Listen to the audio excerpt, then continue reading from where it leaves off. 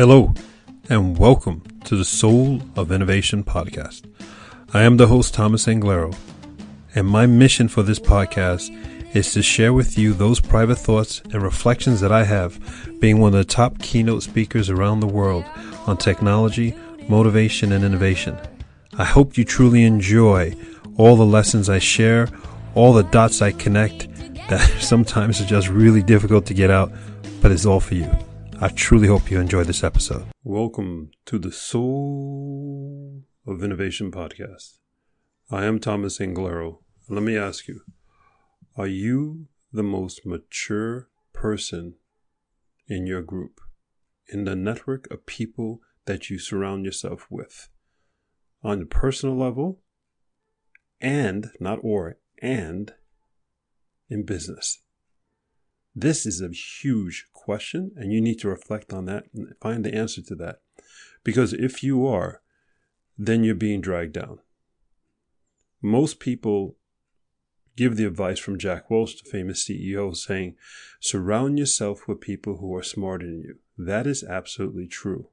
That helps to elevate you, helps to elevate your intellect and find ideas that you didn't know. And also, because they're smarter than you in areas you probably don't spend time on, it helps your business to grow. Get that.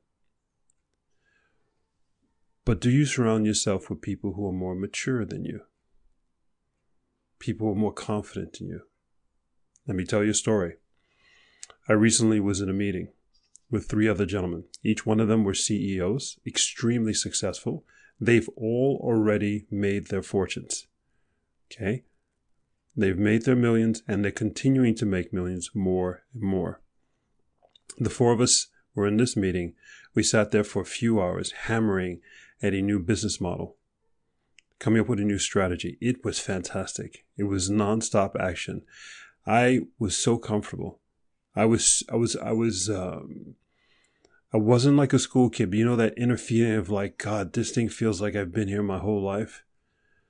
And the ideas were flowing. I took up a lot of room, finding a lot of holes, and then we challenged each other. And it was fantastic. Respect for everyone. But everyone was on their A game, and it made me be at my A+ game. And I realized I left that meeting saying, this was a meeting of maturity, a meeting of people who weren't insecure, a meeting of people who were confident, and it made me feel even more confident. That's one of the major keys to success, is to surround yourself with people who make you feel more mature, who make you feel,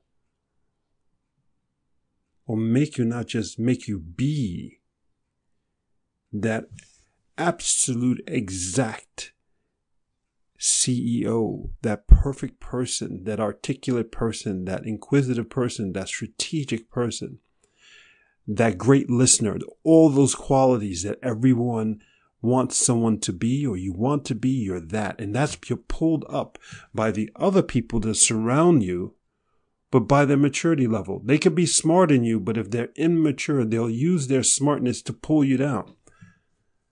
You ever thought about that? It's really not the smartness that you surround yourself with. It's the maturity. You can surround yourself with people who don't have any high school. They've never graduated from high school, never graduated from college. But that woman, she's experienced. Let's say she's a grandmom. She's raised kids. She's raised grandkids. She never had time to do the school thing. Her maturity is through the roof. Her smartness, according to the MBA in business schools, is nothing. But yes, she could give you the sage advice that you need every single time. So again, I ask you, are you surrounding yourself with people who are more mature than you are? Or if that question's too hard, equally as mature. But then you have to ask yourself, if you're going to play the game of, well, they're about as mature as I am. If you're going to do that game, then you better ask yourself the question, how mature are you? And that's a tough question. Do you complain? Do you whine? Or, let me get straight to the point. Do you take everything as your fault?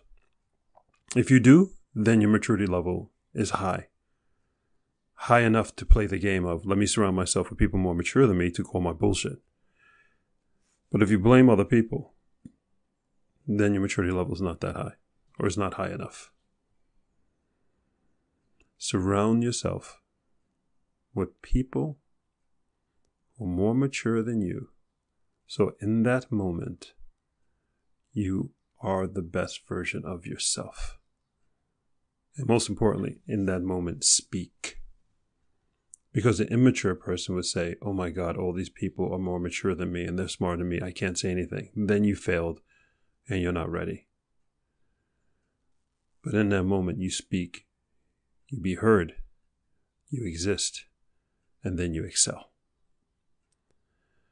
Go forth, spread beauty, light, and surround yourself with people who bring you up by being more mature than you. Now that's tough. It might take a while to find those type of people. And it may not be 3 people. I was fortunate enough in this one meeting.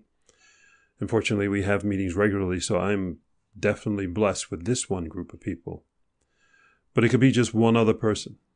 It could be a person that's non-business related, right? Like the example I gave, it could be a sage old grandmom. It could be also your postman or postwoman, doesn't matter. These people have been around the block. Maturity is something that comes with living life, failing, getting up, failing, getting up, succeeding, getting up again. That's maturity. Surround yourself with those people. Don't surround yourself with people who have a lot of great pieces of paper saying, I got diploma this, diploma that. I know a doctor. He has tons of diplomas. His maturity level isn't that high. His bank account is high. It's pretty big. But he's not the most mature guy I know. But he has a lot of diplomas and a lot of money. But I won't go to him for life advice. Some. In the areas that I think he's cracked that nut. But not for all. Who do you go for life advice? Who's that person or those people that lift you, that call you bullshit, and make you be the ultimate version of yourself? I love you. Until the next time, this is Thomas Anglero. Take care of yourself and surround yourself with people who make you more mature. It is an important thing to do.